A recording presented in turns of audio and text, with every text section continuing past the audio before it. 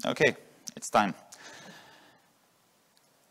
Hello, welcome to the BoF. My name is Bartosz Golaszewski. I've been working with open source for 15 years professionally, and I've been an amateur even before that. I maintain the GPIO subsystem in the kernel. I maintain a couple drivers and some user space project. I've contributed to many different things. These days I mostly do kernel, but over the time I've done build systems, user space, and whatnot. And I'm quite passionate about coding. I like software development. I am based in France, as you can tell by my typically French name. And I work currently for Linaro. You can tell it from this angle. And I'm in the Qualcomm landing team. So yeah, that's it about me, and thank you to Linaro for having me here and getting me to work on interesting subjects. Check us out, we make software run on ARM. And with that out of the way, if you have 5 hours and want to catch up on the issue, then this is a good starting point. So make sure to download the videos and watch them on your return flight home. The problem statement. So, oh yeah, and this is a BoF, so don't be shy. Please take the mic from Fabien, and if you want to, get on stage with me and talk some more, that's possible as well. Do you want to start changing? I don't think it's necessary. So, yeah. So, okay. Problem statement. So, drivers. Resource provider drivers in the kernel do often two things in probe. They will allocate some memory in probe that will be freed in remove, and they will register themselves with the provider subsystem, which can be visualized like this. And what is the problem? The problem is that they allocate often struct device, which is reference counted, but they free the memory where it's stored in remove. But there can be still references held to that struct device. And some subsystems just crash, others have some workarounds, some get it right, most don't. And the solution is actually quite straightforward. Struct device must survive driver unbind.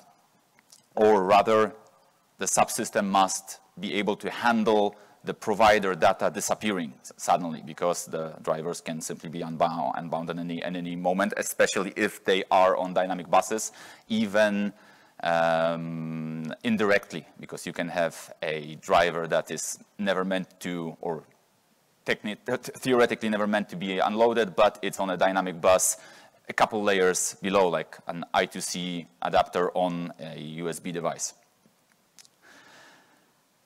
Why do we allocate those struct device instances?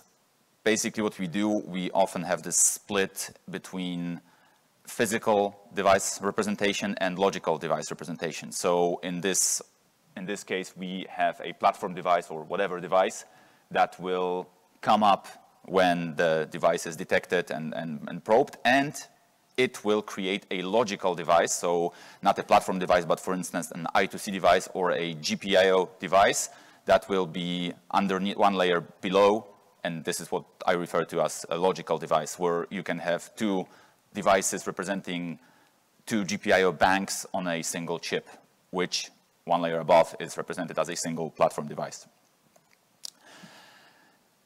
I've noticed that this is a major issue in the kernel. Well, I wasn't the first person to notice it, but I started working on that. And the first thing I wanted to fix was the GPIO subsystem, because it suffered from simply crashing whenever such a situation would appear, that you would have a GPIO chip that is being used by someone, and then the provider of that chip disappears. The user tries to use it, dangling pointers, bam. I think that there are several ways you can fix it, and I like one especially, so I used it to address the issue in GPIO, and I'm happy to announce that in 6.9 this will no longer be a problem of the GPIO subsystem. The code has landed, and right now the GPIO chips can handle or rather the GPIO subsystem can handle GPIO chips disappearing. I will first present the approach I used. I will present another one that seems to be popular among the people that fix subsystems that exhibit that problem.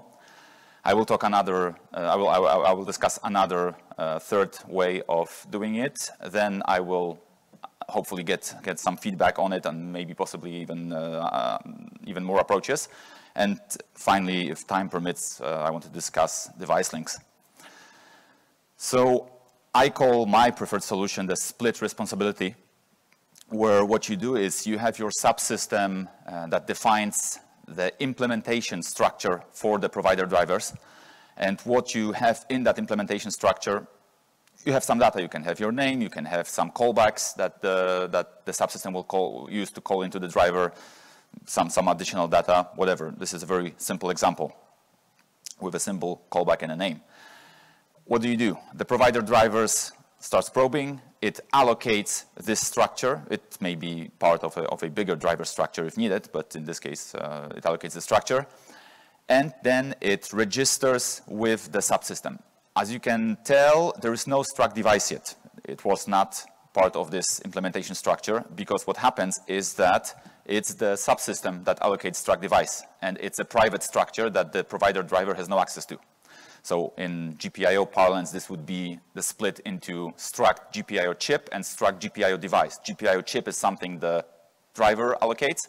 GPIO device embeds struct device and is something that the subsystem allocates. The difference is that the former is, its lifetime is tied to the driver being bound to its device. For the latter, it's reference counted because it embeds struct device and it uses struct device's KRF to count references. So what the subsystem does is it has the device structure, which embeds, as I said, struct device, and also holds a pointer to the implementation. And the pointer, as you can see, is protected with RCU. Why? About that in a minute. So when you, from your provider driver, call into the subsystem, you go into the registration function, and what it does is it allocates memory for the device, initializes the internal device, and that's it. It will never free it. It will assign it a release callback using the device type structure. Why RCU? Because with using SRCUs, not RCU, because we may want to sleep, so in this case I settled for SRCU. You can, whenever you go into the subsystem and you call a whatever API, you simply enter an SRCU read lock section.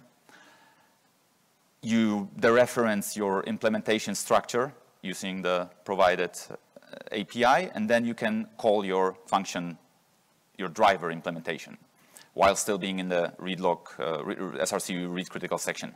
And then whenever your provider driver is being unregistered, what you do, you set the implementation pointer to null, and then you synchronize all SRCU critical sections. This is what GPIO does right now. Every API function is inside the SRCU critical section. They all can run in parallel, and they will get synchronized once the provider driver is removed, so that we don't really null the pointer until the last critical section ended. Then we synchronize, and then whenever a new API call comes in, it will see the pointer, the implementation pointer being null. It will run a check and then say, okay, no device, bam, I return an error. Does it make sense? So this is one approach. Another approach, and this seems to be used, like I saw some patches for the PWM subsystem that use that. It's a bit different. It tasks the provider driver with allocating memory for struct device, but instead it asks the provider driver to hand over any memory to the subsystem, not free it in remove. I don't like this approach. I will say why.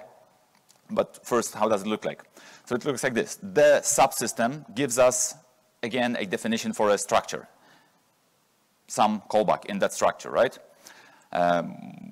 You we can put them in a separate ops structure. We have the name, we have the struct device embedded in that structure, and the callbacks. What does the provider driver do? It allocates the memory, but not with a generic kmalloc. Instead, it uses an interface provided by the subsystem. So in this case, the subsystem gives us bar alloc data. It's not a devm interface. It's pure, and there you will not see any. Well, you have the bar free data, but it should not be used other than in error paths in probe. Instead, what you do, once you register your data with the subsystem, it's considered owned by the subsystem. The driver no longer controls it. So when the remove is called, the driver will not remove it. Instead, it will allow the subsystem to release it. Why don't I like it? So the argument for using that is because you only allocate once and not twice. Memory is so cheap, and this is not a hot path, this is a driver probe. It doesn't matter really. Instead, what you get is something that is looks confusing, because there is, in software encoding in general, if you allocate something, you have to pair it with a free. If you allocate something and then hand over the ownership of that, it looks sketchy. Something's not right. Your internal static analyzer. Yeah, Fabian, can you give the mic to Krzysztof? Your static analyzer in the brain will complain. It feeds trust. You pass the ownership. Yeah. Does it though? Can you tell which subsystems use this model? So I recently saw patches for that for PWM, and there are, I think, I'm not sure if SPI uses that. There are several. I would need to check again, but this is something that you often see, like foo alloc data, and the drivers will allocate that data using a provided interface instead of allocating it themselves. So it's definitely, I think this is more common than what I presented, actually. What I presented used to, so what the first solution used to be used by GPIO before, but it was wrong, it would crash. It's still wrong, for instance, in regulators. In certain instances, it can still crash, because there's no synchronization like what I introduced with SRCU. So, yeah, so these are the two main approaches. And then there's something that I call read-only config structure. This is something that, for instance, NVMem uses, where you don't task the provider driver with holding any data. Instead, what it does in probe is it allocates some memory on the stack, which holds a config structure, and everything in that config structure will be deep copied by the subsystem. So what the subsystem does is it takes the pointer during bar register, it copies all the data it needs, and then after the function returns, that memory is irrelevant, it can go away. So if you register an NVMem device, you can have your NVMem config, or if you're registering a regmap, for instance, your config only needs to live for as long as the registration is happening. Once it's done, you can dispose of it. So this is probably even a better approach, except that for GPIO it wasn't possible because we have so many drivers that would need to be converted that it doesn't make any sense. It's better to allow them to have the implementation structure embedded. So why am I talking about it? Because there is a lot of talk recently about making sure that we can put all kinds of devices that were not previously meant to be hot unpluggable on devices that can in fact be unplugged at runtime. And while yesterday we had a discussion about the impact of that on device tree, on OF implementation in the kernel, I'm arguing that without addressing the subsystems that cannot handle hot unplugs, we will not get it to work anyway. So this is why I wanted to discuss this one. So these are the three approaches that I've seen so far. The first one that I use personally. Are there any more? Are there any opinions on the three? Are there any new ideas?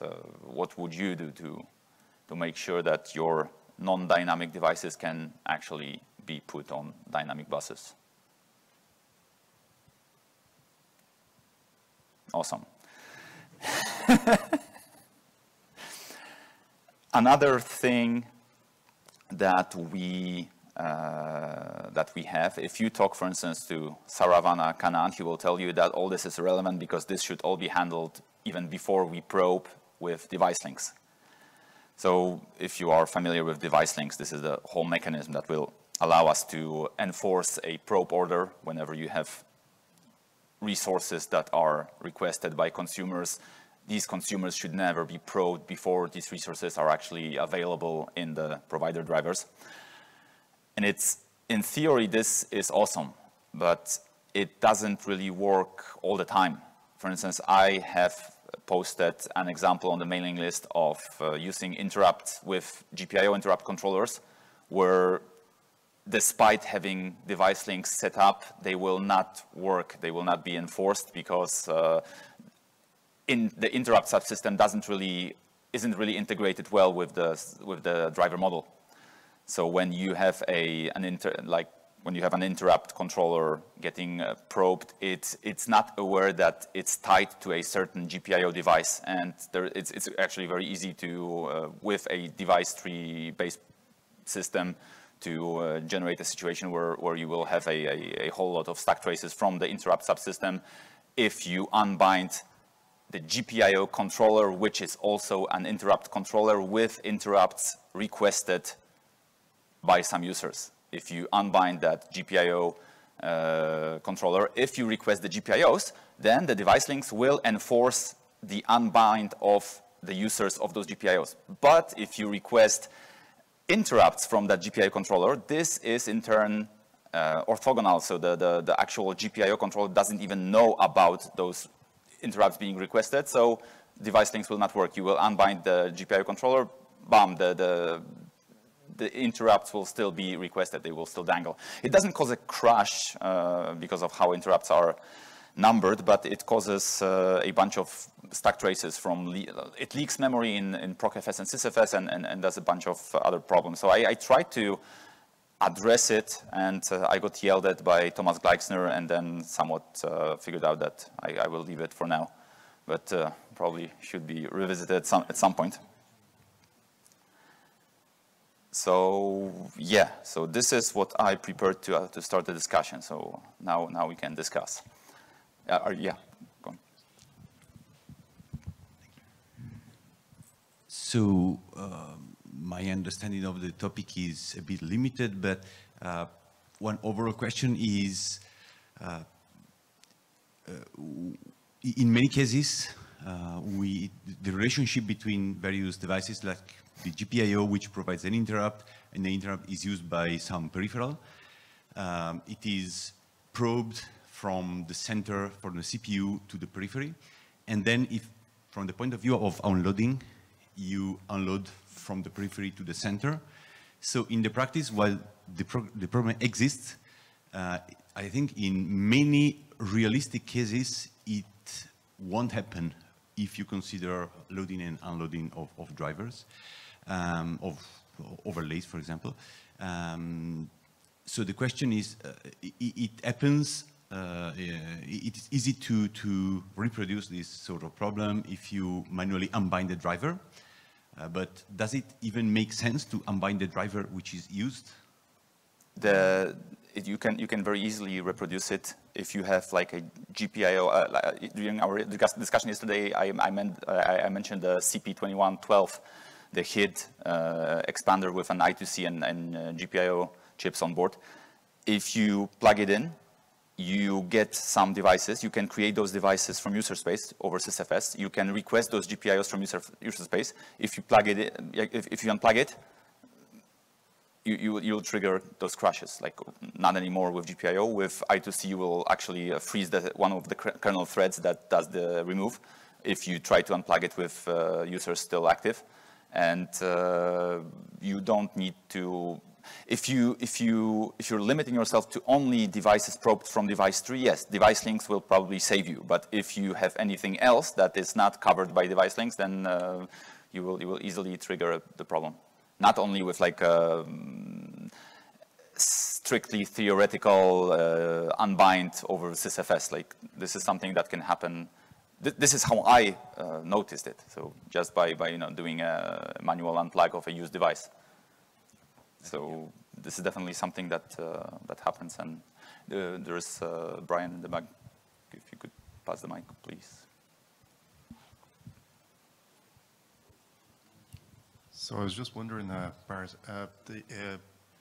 your preferred solution, though, does it actually address the problem where you've hooked an interrupt on a GPIO and then you would pull that USB device out? Does it not? Does the device link? No. It's the same problem, right? It's the same problem. It doesn't cover it because the problem is in the interrupt subsystem and not in GPIO. The problem here is that what happens is you register an interrupt, an IRC chip from the GPIO driver, and whenever this interrupt is requested with request IRC, so Thomas Gleichner argues that users should have a way to be notified about the need to release or to free all interrupts. I'm arguing that it is not possible. Like, how would you do that? Like, device links are there to address that, but it doesn't work because the interrupt subsystem is not part of the driver model. So the device links in this case are wonky at best. Two problems actually. Yeah. The first problem, which is pulling it out for the simple GPIO case, and then the second problem. For interrupts, which is still an issue, yes. Yeah, so this is still something that needs addressing. Can you pass the mic to Krzysztof, please? Yeah, Yeah, you asked for one more solution. So I think the NFC subsystem uses something like this regular buggy choice and just puts everywhere test bit, whether the adapter was removed, adapter was unplugged, like things like that. So all such callbacks, which some provider in this framework calls something, always checks whether everything is running to avoid this. So.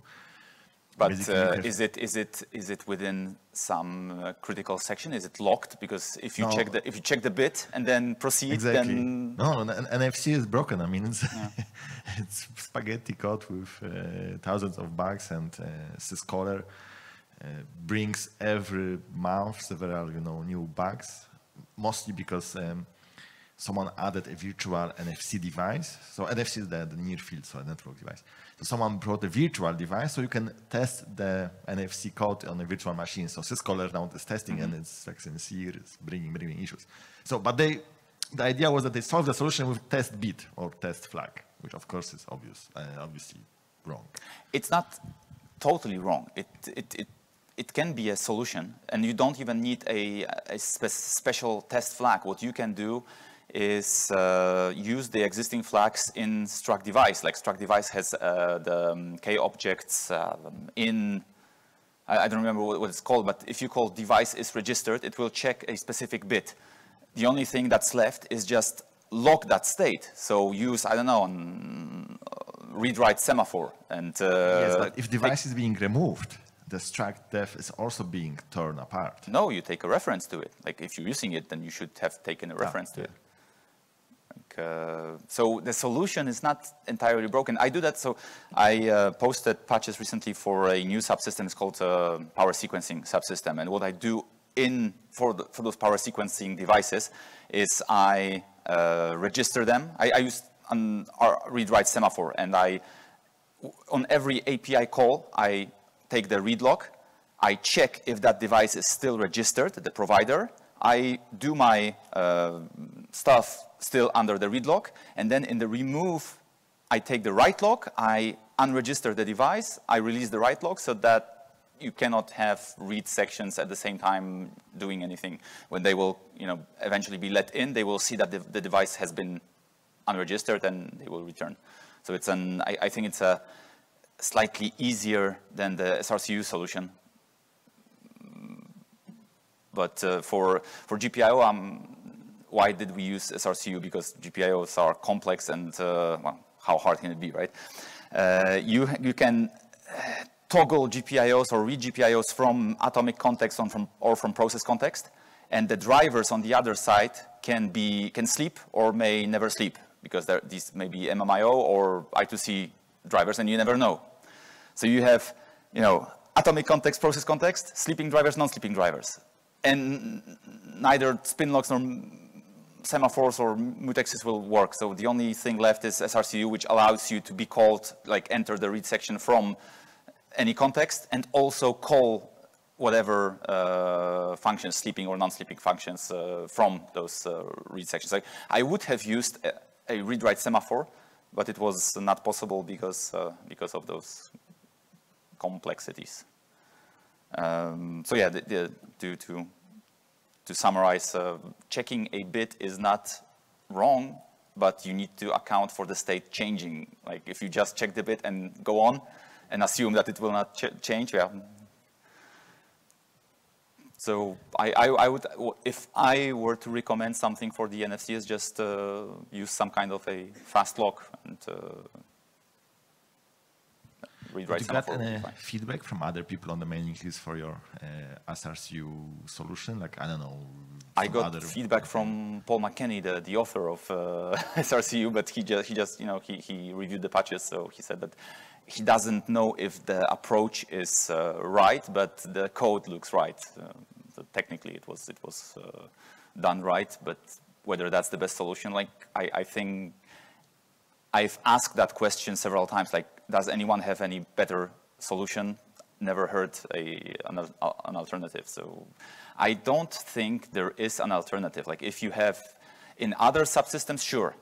But if you have a subsystem that can be called from any context and can call into any context, then I don't see an alternative. In fact, I'm very happy that SRCU exists because regular RCU does not allow you to call sleeping functions within the read critical sections. So SRCU is the only one. I'm not saying that this is the only solution, because for power sequencing, I'm not using it because you don't risk being called from atomic context. But in this case, it seemed to me that I cannot do it any other way.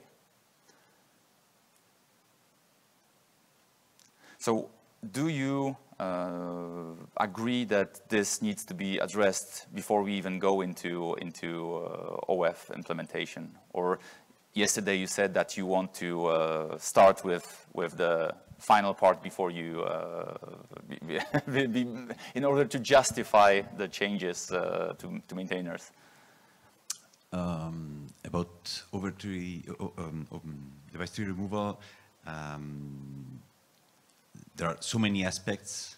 One is the device tree representation. One is the removal itself, which triggers its own issues. And one is the various subsystems and drivers that are broken if you remove the overlays. So I think we can start with an implementation of device tree removal once we have some agreement on how to describe all the stuff in device tree source, and then also fix some of the subsystems that need to. Because if we need to fix everything before everything gets merged, it's never going to be done. So we have, in our use case, we have, I don't know, 5 subsystems involved. Okay, we need to fix those 5, but there are other 10 which are broken. Okay, when someone needs to unload stuff with those subsystems, they will need to fix them. Otherwise, I don't think it's really doable. Have you looked at what the issue is in I2C? No. Okay, so the short story is that if you're removing an I2C adapter, sorry? But we don't. No, I mean to me personally, like. In our use case, we don't. No, sure. That's fine. I think it's kind of the point that Luca was mentioning, right? We will want to solve the problems for the cases that we have, and then if you have another case that causes another problem, it's another thing that needs to be solved. But if you Sure. So I wanted to make a different point. I wanted to go into a theoretical question of how you fix an issue where you cannot really address the problem without changing all the users, or rather the problem is not fixable without changing the API, which was not the case with GPIO, fortunately. With I2C it is. It may be DSI in your case, for all I know. I'm just thinking, like, how do you approach it? Because it's gonna require much more effort, and it will be much riskier, because if you start changing every provider, you possibly introduce bugs and make them stop work, and then you need to go one by one and ask the people who have the hardware to test it. And I'm just aware that this is one of the issues that may arise when you try to fix it. And specific cases I2C, which you don't need, but it may very well be the problem for anything else that you use. And You're right, but then what do we do? no, just go case by case and fix it, I suppose. Or maybe you have a better solution. So I would love to hear it. Yeah, so going case by case is what we are already doing for the device tree removal itself, which is already raising lots of cases. So I think I don't see a better approach. If there is one, I'd be glad to know. But as Thomas said, we are not having the need of removing an I2C adapter, so we are lucky. At some point, someone will, and so someone will have to address that. Right. I think so. Okay. Any other points?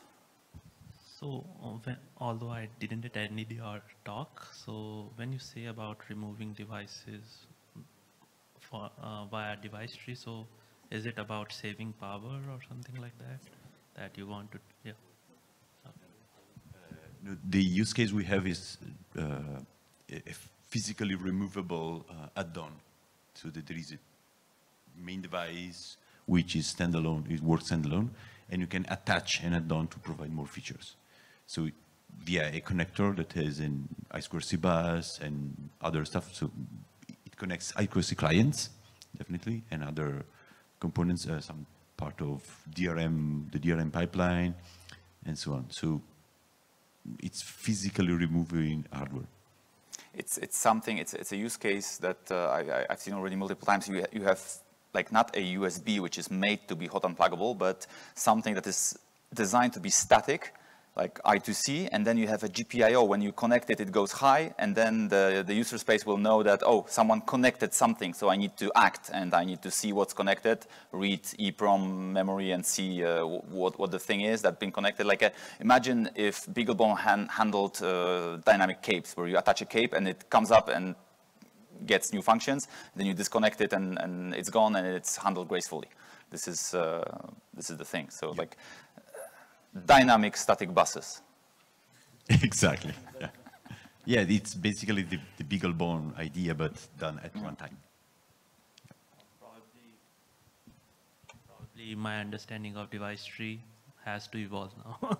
Because it has. device tree is not yesterday, what I the discussion that Lucas started was about how to handle device overlays at runtime, and how to describe such a connector in device tree, in the static device tree part and in the overlay part, which is actually quite an interesting problem. Actually, when device tree started, it was like describe devices that are not dynamically detectable or not hot pluggable, basically. So that was my thinking. But yeah, these kind of scenarios are like hot pluggable. But yeah, we have the subsystems that work with the static and try to make them dynamic. It is a hard thing, yeah.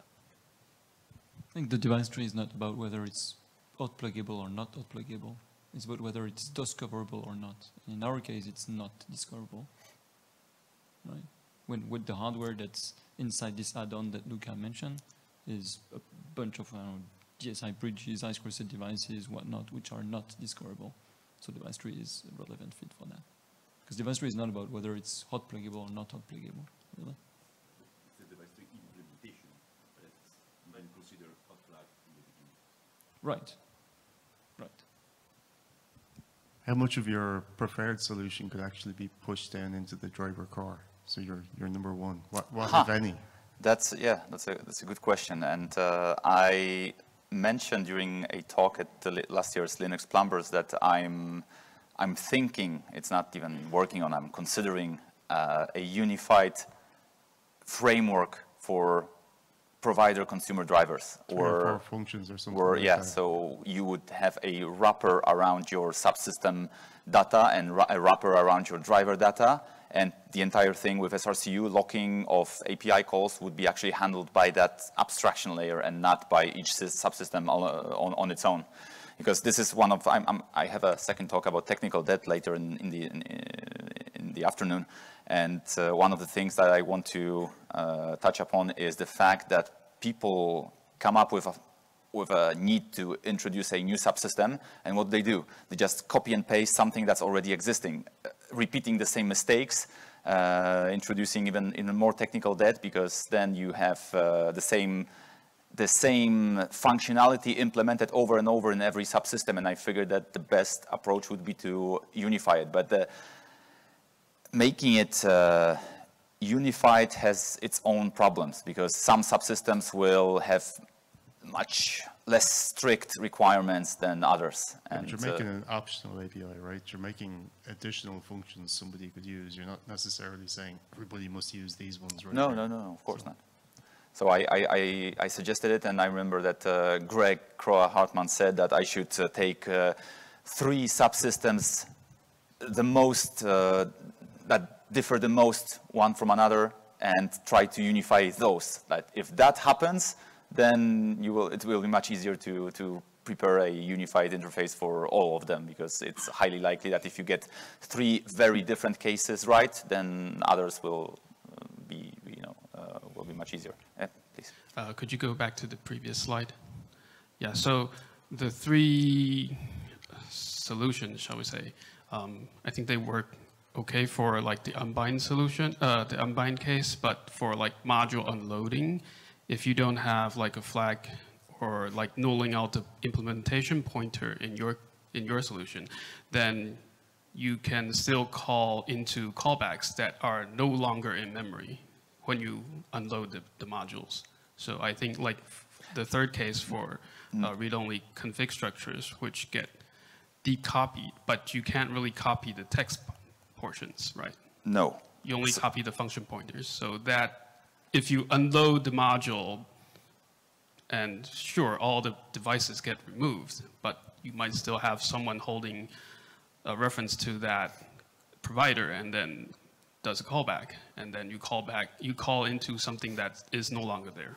No. So look at the bar flop here. So this function is not in the provider driver. Yes, what I'm saying is your solution works. The other ones maybe don't. Ah, right. Yes. This is why it's so good. I mean, maybe you will not be able to unload the drivers, because if you have the owner field set and someone uses the driver, there's this try module get, so you cannot unload the driver, basically. So the answer is no. It's still correct, because what you should do, even if in the other 2 solutions, you should still be able to check that your device is still there.